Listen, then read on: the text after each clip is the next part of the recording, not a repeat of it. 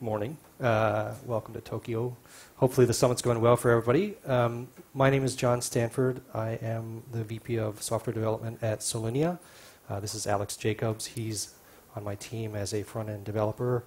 We're going to talk a little bit about data visualization and the process that we've been going through as we develop our product called Goldstone. It's maybe a little deceptive in the title. We're not going to talk about Horizon much at all. It's a tool that you're probably all familiar with, and our goal is to talk a little bit more about other things that go beyond Horizon when we talk about visualizing data coming out of clouds. So a little bit about our goals for today. One is just to familiarize ourselves with you and you with us. We're all OpenStack people. We're all working in this space, and I'll give you a little intro about who I am and what our company does and all that stuff. We want to share some of our experience, mostly about the process of how we look at data and develop visualizations. We want to learn from you, so towards the end of the presentation, we'll leave room for questions and answers, and hopefully we can all interact a little bit and share some of your experiences and see how this all resonates. So, as I said, I'm the VP of Development at Solinia, but I'm told we can't work all the time, so I do some other things. I like to hike around in the forests outside of Oakland. I have a beehive out in my yard and pull some honey out of it once in a while. And I have a little rack of equipment that I use for experimentation with stuff that doesn't necessarily fall into my day job. The Solinia story is that we're a consulting and product company. We have consulting services in the areas of conceiving and working with cloud strategy at the high level in organizations. We architect and design clouds in a distro-agnostic way. So if you're in a state where you don't exactly have a distro choice made, we can help you with those kinds of things. We do cloud integration and implementation services, as well as helping adopt cloud technology. We also offer training services. Training services are in the realms of OpenStack, both core and specialty, and then, geez Louise, also in Docker and CI/CD type of services as well. Our area is the project called Goldstone. Goldstone is a tool to help ingest cloud data, logs, events, API, usage, metrics, and that type of thing, and analyze that data. Give you some reporting tools that help you operate the clouds that you own. The tools that we use to do all this stuff are the typical litany of things you might see in a data pipeline. We're heavily based on Python and Django. We're pulling data out of OpenStack and Docker. For the front end, which this talk is about, we use a lot of Backbone and D3 and JavaScript and things like that. On the way back, we're using Logstash to pull in data. All that's fairly flexible and fluid at the time. As we grow, we'll change the stack as necessary. On the topic of data visualization, it's really all about the context of your data. So, what kind of environment are you working in? Are you in a dev test, production environment? What are the timing of the events happening in the cloud? Is it, are you seeing things unusual in a time where you're supposed to be in a low demand? Are you seeing things in high demand that don't look right? So the relationships of events to other things around you in the cloud, and the dimension of the data that you need to get a good sense for what's happening. So, part of the challenge of visualization at scale is that there's so many metrics that you need to see to get a real picture of the meaningful elements of your data, and part of the challenge is getting those key dimensions in a way that you can make sense of it without too much distraction. And then ultimately, the movement of data over time is challenging to keep up with. So I'm going to turn it over to Alex, and he can talk about some of the theory and practice around cloud development visualization. Thanks, John. And I want to say good morning and happy to see so many people here. I generally like to describe myself as a musician with a day job. And the reason for that I want to mention is that I made a fairly late life career change over into tech after being a professional musician in healthcare, playing at the bedside for people. And as I was in that process, many people would say to me, you know, musicians make good programmers, and so I would just shrug my shoulders and say, okay. But I'm starting to really understand what that means in terms of whether we're coders or musicians, or I think novelists as well, or people who are holding the intangible, creating patterns from things that don't actually exist. And the only reason I wanted to mention all this is it's also a fascination of mine to come to a conference like this and learn more about who are the people that are actually making up OpenStack and making up this community. What are our life experiences beyond this that shape the way we see the world? Because ultimately that's what we are creating in terms of software. So just a brief intro. And now I was going to talk a little bit about theory, and these are some of the things that inform where does this world of data visualization come with it. Obviously, at this stage, nothing started in a vacuum. We're looking back now to principles and design grammar that has been around for quite a long time. So this slide that is showing now, the central image there is something that I snapped a photo of. And what I'm showing in general here on this slide are data visualizations that are not necessarily that compelling or scalable for large sets of, or changing sets of data. What is generally represented in a chart like this are low data sets, unchanging data sets, or displays for very particular presentations. So I'll also show some better examples of typical techniques, but it was interesting to me that there have been many signs around the Tokyo metro and train stations that even though I was having trouble with the Japanese language, I was still able to understand very clearly what was being presented. And that is what we are going for as a goal in data visualization.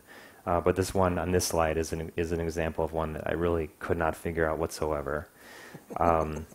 And the slide on the left, which I got from a site called viz.wtf, was they called this a typical government slide. It's something that presents something. There's data behind it, but what is it actually communicating? If you're sitting there scratching your head, so am I.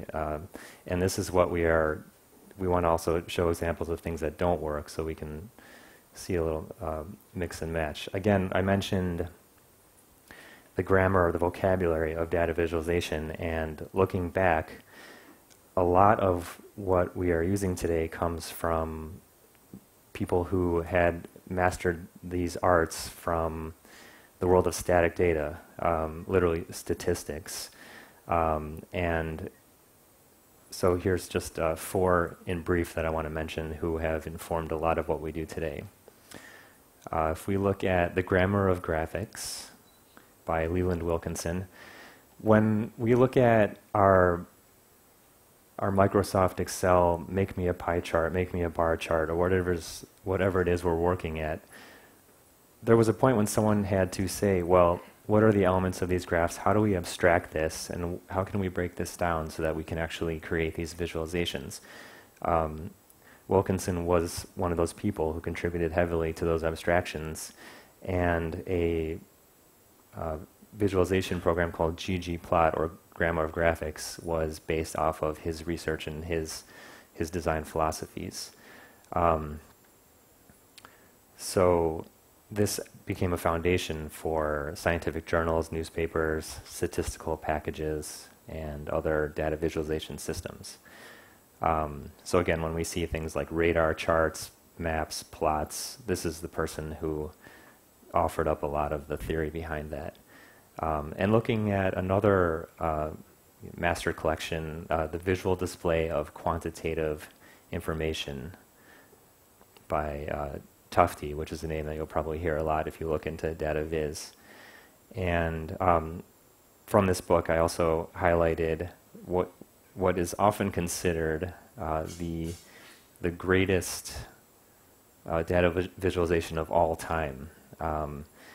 And I forget the exact year that this chart is from here, but there's a clear representation of 6 different variables going on here.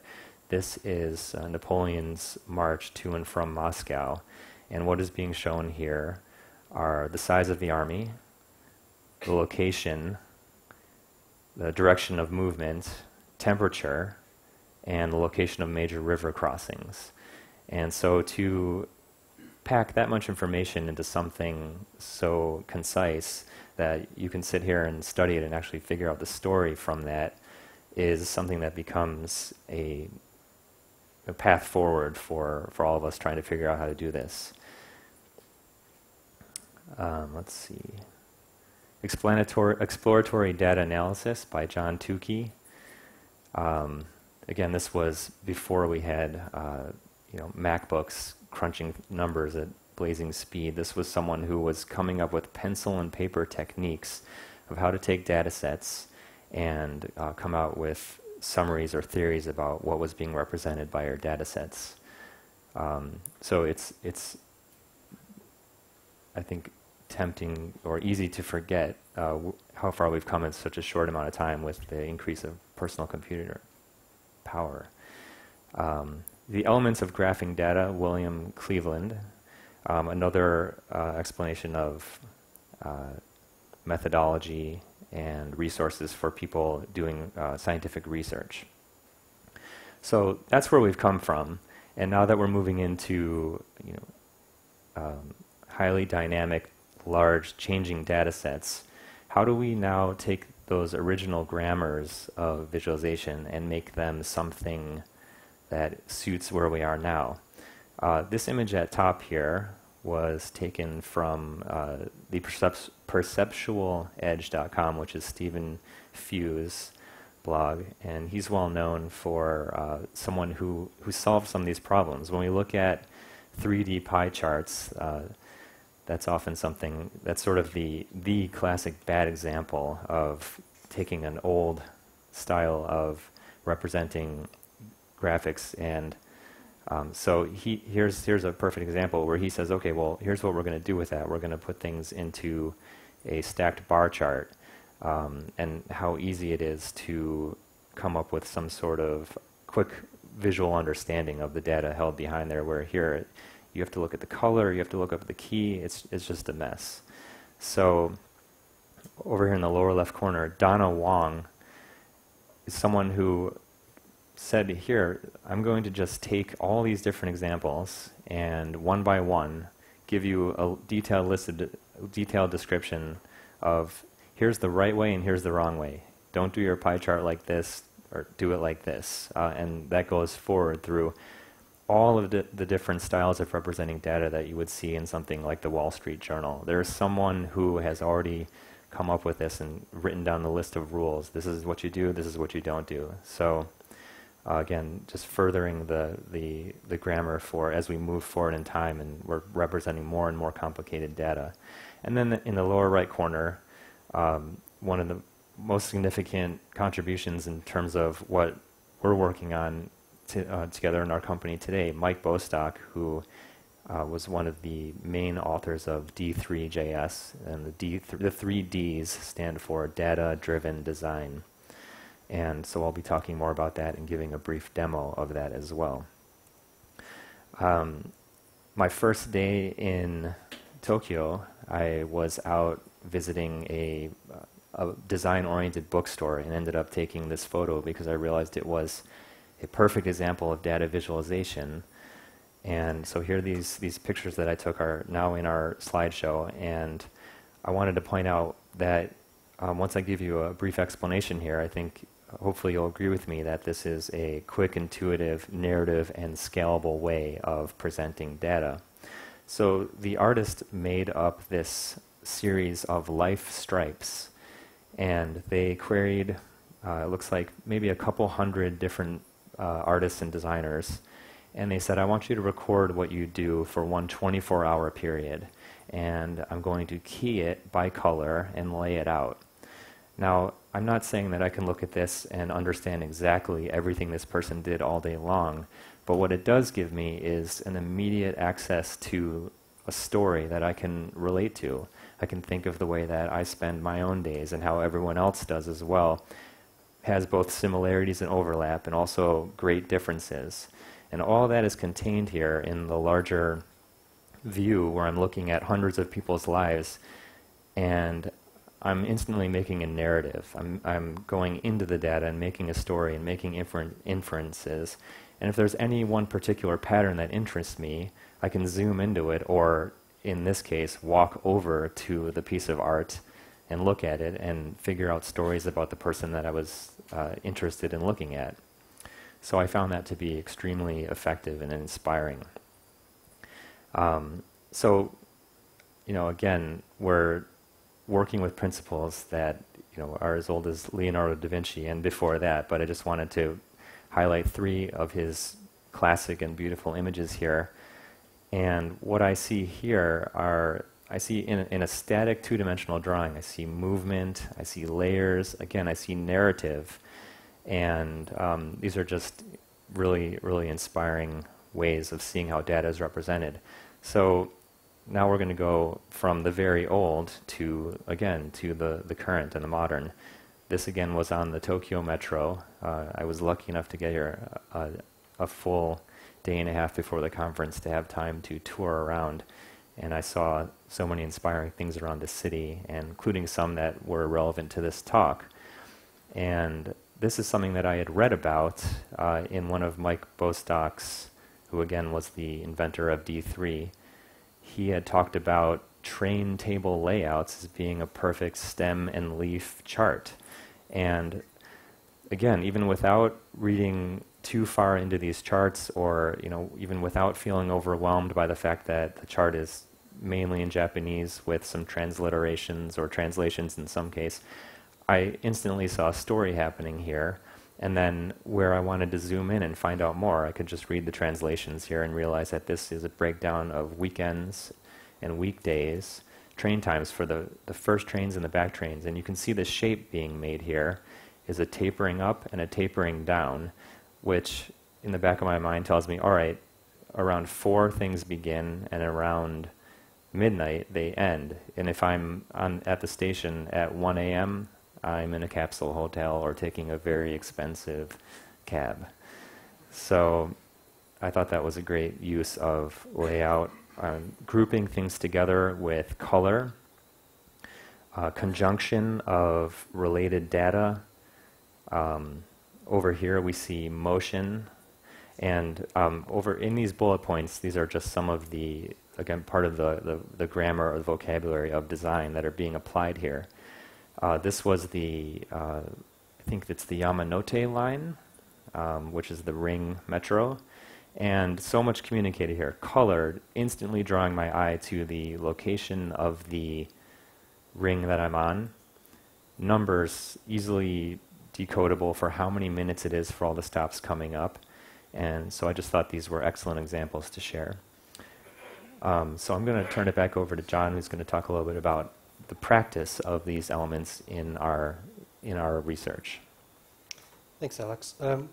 We started working on Goldstone a while ago, and the goal of Goldstone was to take in data from OpenStack clouds and present it in concise, novel ways that give you an overview of your cloud holistically, and not necessarily in a project by project sense, but across all of the projects of OpenStack. So it's a work in progress, and we continually look at evolving some of the visualizations of clouds as we get better sense of what the data is and the scale of the clouds that our customers start to look at.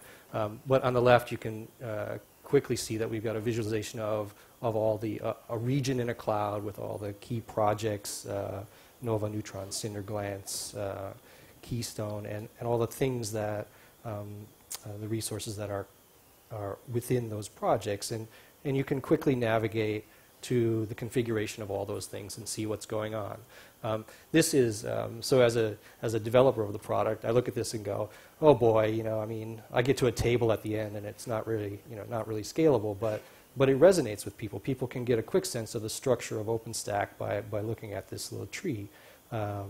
We've got some other things, you know, something that's just a log flow that we use a lot just to see if logs are being generated anomalously fast or slow. And then you can quickly look at logs and search and sort those things. And then one that I like particularly, even though my math background tells me that it's not really valuable, is the little API performance graph. So, you know, we're presenting the average and the min and the max of API calls for a particular type of call across the cloud.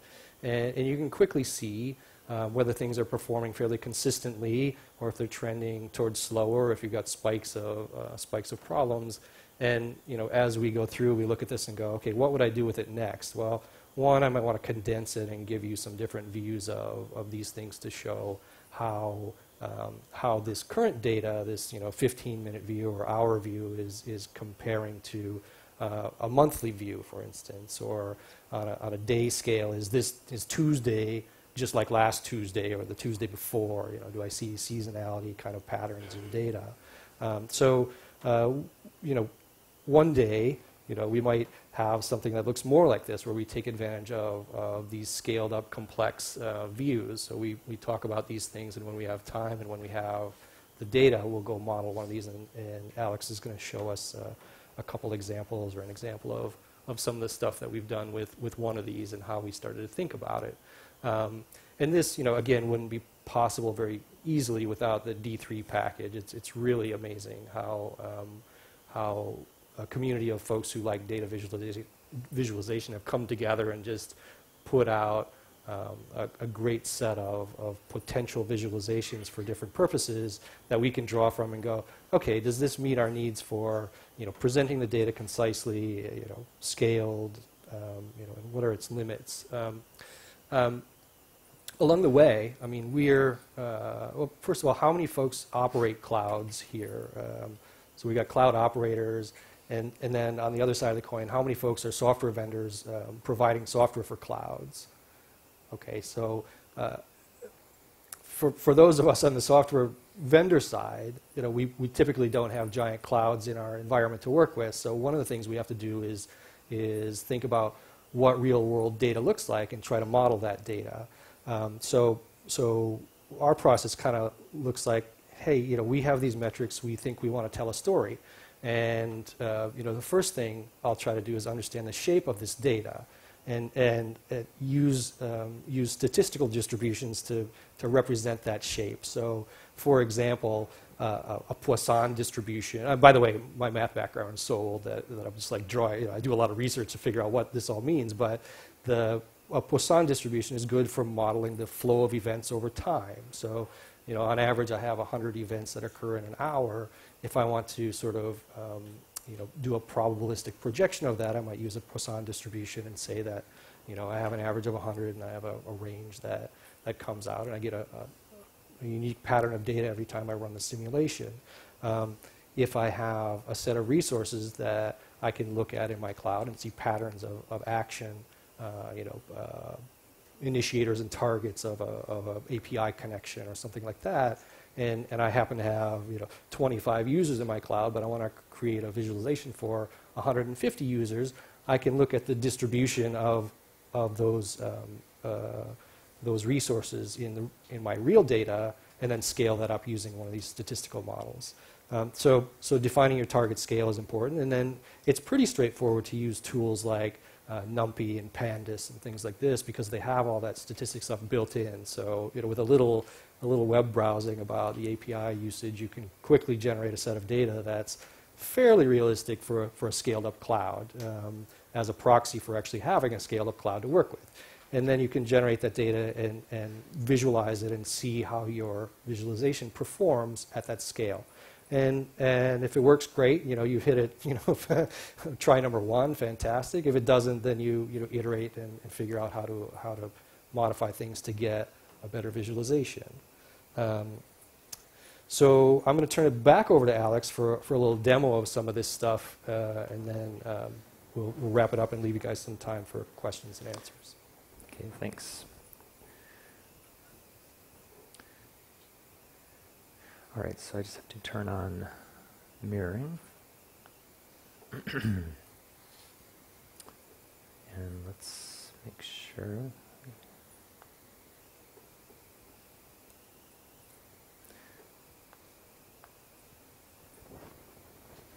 Okay.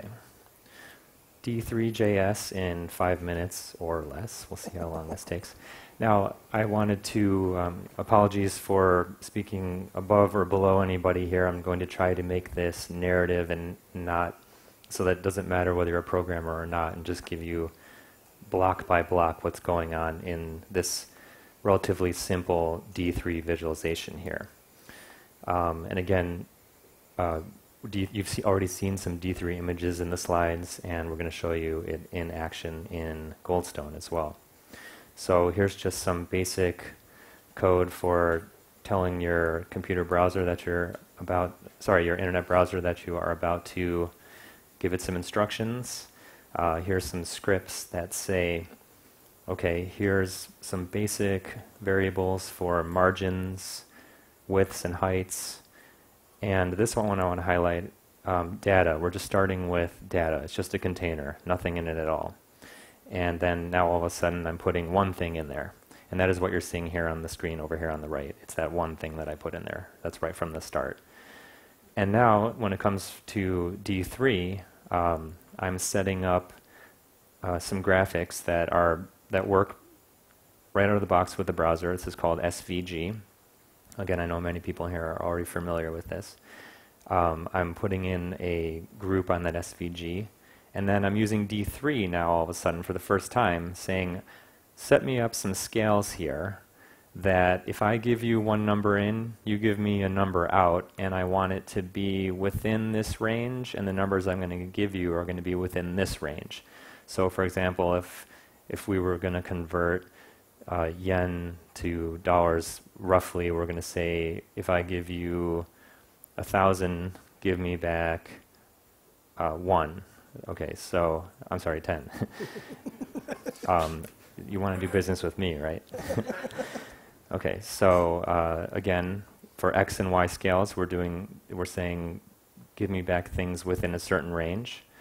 And here's a sample. If I set up a linear D3 scale, range 0 to 100, domain 0 to 1,000, and then I convert 10 within that system, it gives me 100. 2.5 turns into 25. Feel free to just follow along and just keep these rough ideas in your mind.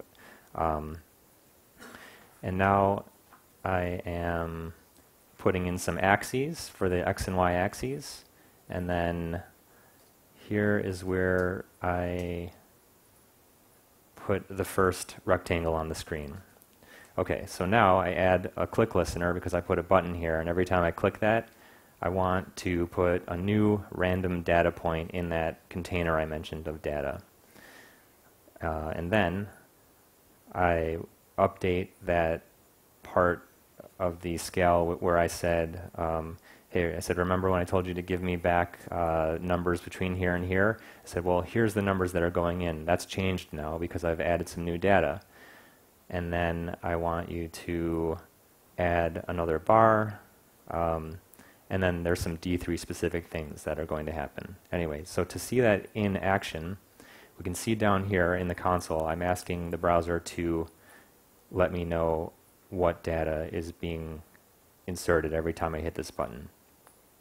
So now I've got 2 and 66, and lo and behold, where we originally saw only the 2 filling up the entire box, D3 has automatically computed for me.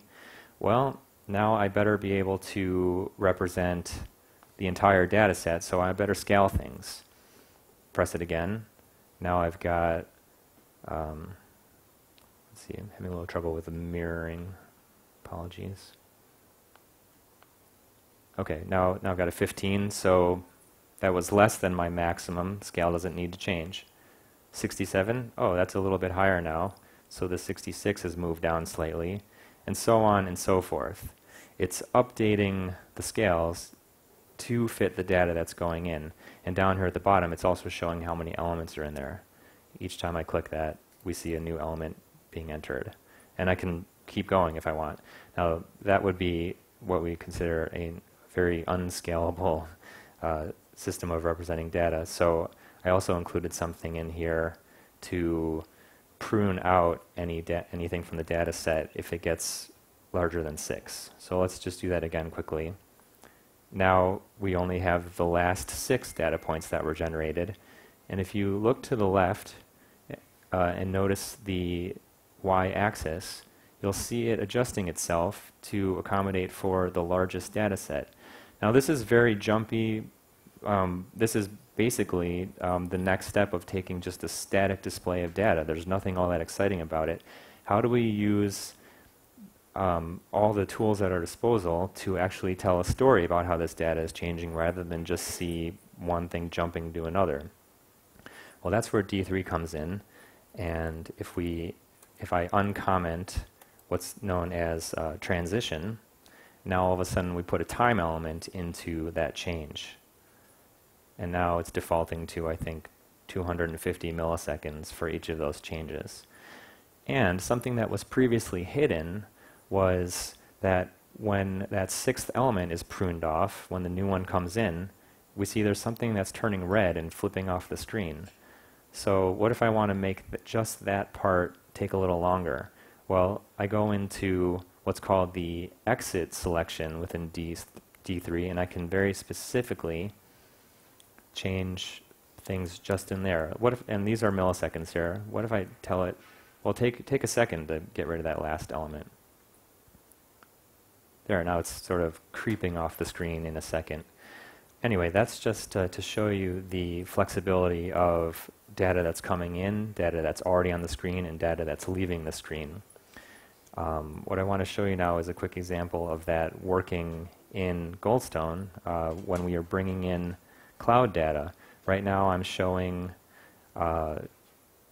event counts for the last 15 minutes with an API calls across our cloud. If I change the look back to an hour, well, we see things smoothly change. And if I look back at 6 hours, we see that I've only been running this cloud on my laptop since 10 this morning. So that's where the data ends. We can zoom in by changing it to an hour, and even further with the last 15 minutes. And over here, the X and Y scales have been updating themselves accordingly. So that's just a little bit of an explanation behind the, what is not actually magic, but is a system of declarative or functional programming that Mike Bostock created to abstract away all of the what's going on underneath the hood for us. Next piece of our demo is what's called a chord diagram. And as John was talking about creating appropriate data sets in order to model real-life cloud applications, he used some of the Python data generation tools that he mentioned, as well as some of the distributions, to simulate what if we had a number of users in a cloud and we needed to figure out how many of them were potentially potential hackers who have gotten into our system and were making requests that were mainly failing. So on the front end, I coded up something that would say, well, not only do I want you to draw me all the connections between users and the endpoints, but if there was a failure rate of greater than 80%, make them stand out all in red. So we see that I can't read their names because in order to fit all these on here I had to make it too small, but these two individuals here have, it's Lorraine and Jules. They have been busted by the system of taking really what is just needle in a haystack kind of data until you start to make pictures about it, and we realize that we can create narratives and stories and look deeper into the data that is otherwise literally incomprehensible. And another example I wanted to show you briefly is this is not something that I created. And again, this one here, I also want to give credit to Mike Bostock, the creator of D3. I have merely adapted one of his visualizations to our data. D3 is one of the most amazingly documented systems which have tons of examples. So there's lots of great starting places, which you can then adapt to your own data sets. This co-occurrence matrix, I just want to show you a transition within D3 in play here. The problem with this here is that no matter how long I've been looking at this and thinking about what it represents, it's a co-occurrence of the characters in the novel Les Mis. I still haven't been able to figure out what it's actually saying.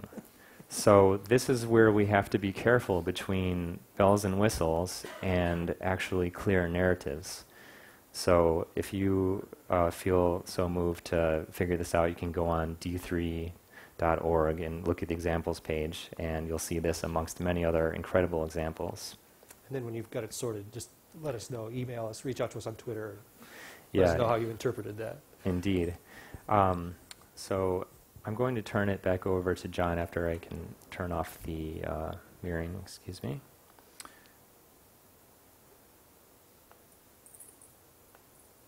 Okay, and now I just have to start the slideshow again. There you go.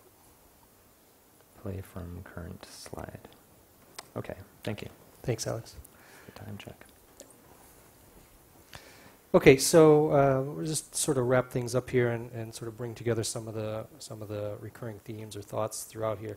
One is that, you know, in order to do good data visualization, you need to have a good understanding of the data you're visualizing as well as the audience that you want to present that data to. So the Les Mis thing is a good example of, hey, we've got an awesome data set, but clearly I'm not a literature expert, so just looking at it, I don't understand what you know, what that means without probably doing some deeper research into the data on my own, which is maybe not a great place to start if you're trying to create operational tools for folks who aren't software developers or statisticians or you know, mathematicians.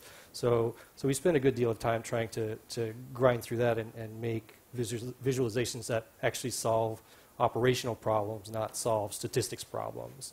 Another good point is that, you know, there are a wealth of tools out there, especially in the D3 space, that have already been created, and that, you know, we can accelerate development by using those things and not reinventing the wheel. The framework is there.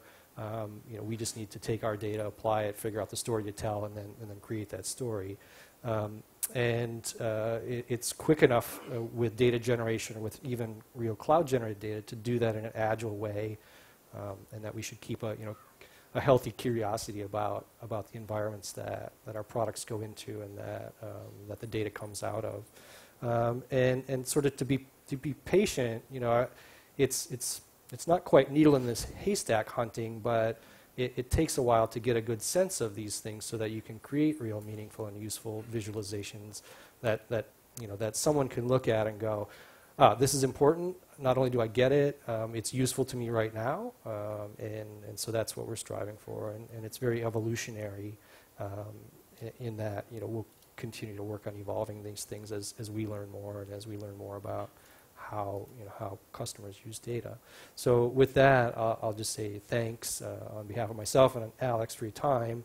There's a few minutes for questions out there, and so if anybody has some, here's a question over here, and then I'll put a shameless plug for Selenia hiring people up here. We're looking for engineers, we're looking for consultants, we're looking for all kinds of folks that are in the OpenStack and open infrastructure space.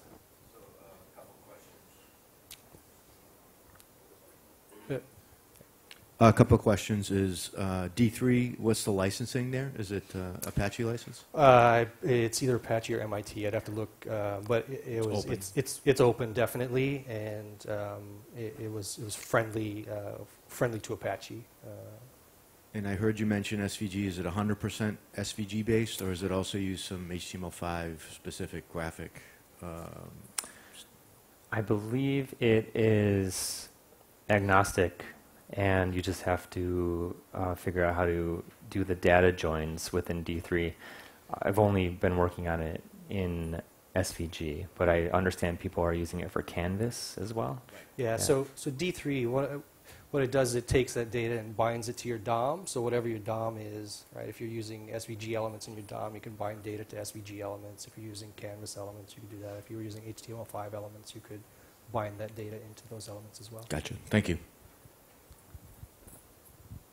Do you plan eventually to have your work be used for like visualization of the ceilometer data? Like for example, you show like alerts, which they do, or Nova performance. So is your product like totally separate from the Horizon UI or from the ceilometer UI, or do you plan to merge at one point? So we have a standalone user interface that leverages some of that data as well as data that we get from the notification bus and from other places. But we have also done some experiments with syspanel and making panels in Horizon. We haven't taken it very far yet, but I wouldn't rule it out in the future. Other questions? In your GitHub project, Goldstone, where is most of the data sourced from? Is it already from ceilometer? Can you put some light on that? And does it introduce any kind of overheads into the default configuration or operation of OpenStack? Yeah, so we do two things.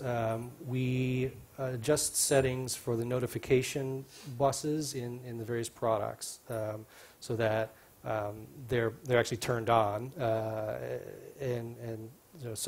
so event data gets pushed to the notification bus, and we'll get that. We also use ceilometer data coming directly out of ceilometer, and we use our syslog to point our syslog data at our server for ingestion. So basically, at our Logstash interface to ingest that data. Of those things, I suppose the syslog thing might have some impact because you're setting up a remote syslog setting rather than dumping it to log files on the machine.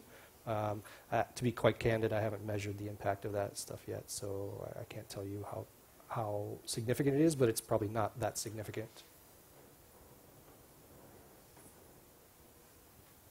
Thank you. Yep. Other questions? Okay, I think we're about 1 minute over our time, so thank you again for your time. Thank you. I hope you enjoy the rest of your summit.